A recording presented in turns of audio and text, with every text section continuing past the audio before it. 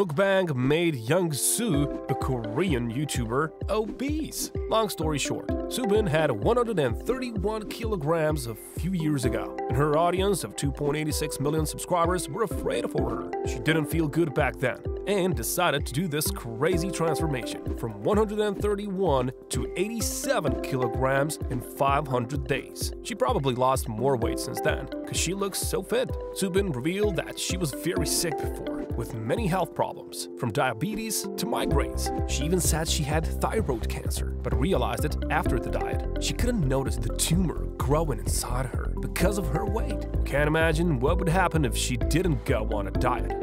Now, Soobin claims that she feels much better. Her blood sugar levels are back to normal, and her mental health is much better. Soobin teaches us that the most important thing is not to give up on yourself.